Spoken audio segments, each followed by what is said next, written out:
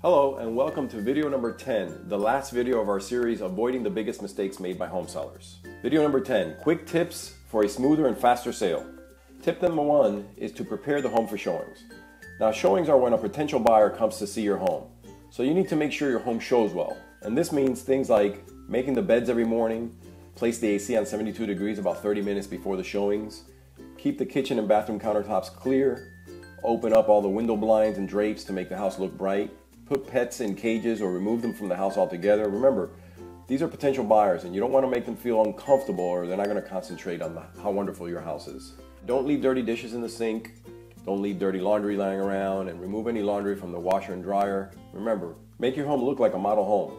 Turn off televisions also, it's distracting to the buyer. And spray a light air freshener before the showings. Febreze is a very good one. Make sure to keep the house clean for showings. The house needs to be maintained clean and picked up at all times. This will keep the house ready for showings anytime. And remember, the home you live in is very different than the house you're selling. Tip number 2, don't be home when potential buyers are viewing the property. When a potential buyer is viewing the home, it's best if the seller is not present. The buyers will feel uncomfortable if the seller is present and they won't be open with their comments and questions. You always want your buyers to be completely open just in case there's a problem that's unknown but can be corrected. You can always just take a walk around the block or go run some errands during the showing. Tip number 3, remove family pictures. Buyers want to imagine themselves living in the home. That becomes a little difficult to do if there's too many family pictures hung around the house. Remember, you're moving out anyway, so start packing everything up early, pack up the family pictures so that way the buyers can actually see themselves living in the home. Tip number 4, make sure you know your responsibilities as a seller and the key dates on the contract.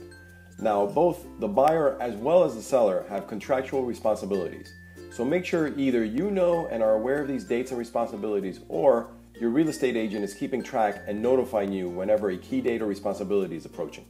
Tip number 5, have a backup plan in case you don't close on the expected closing date. In 2015, the rules for closings changed.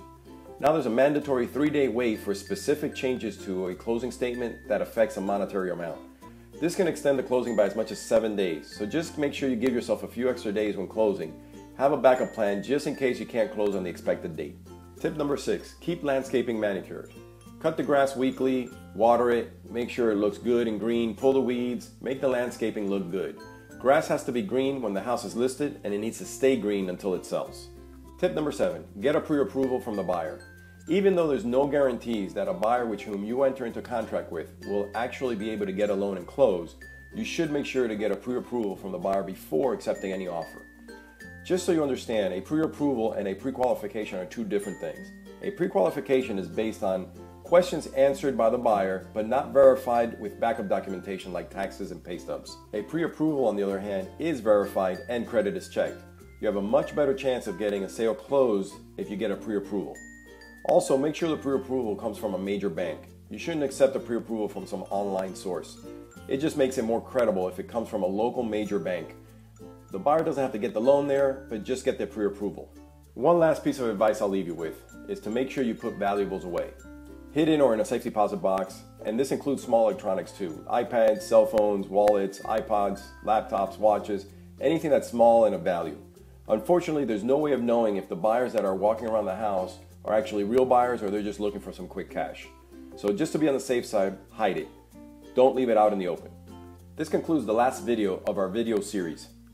Now before you go, if you'd like to take advantage of our offer to give you a full review of your home and let you know what you should do before placing your home on the market, and this is a completely free service we provide with absolutely no obligation, then click the button below this video that says Request Free Home Review and fill out the simple form. We'll contact you to schedule a time that's convenient for you. And of course, if you have any questions about what you learned here or any questions about real estate in general, please don't hesitate to contact us.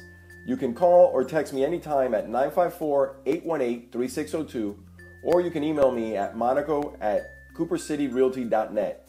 And if you're on our website, you can also click on the Ask Anything Anytime button at the bottom right side of your screen.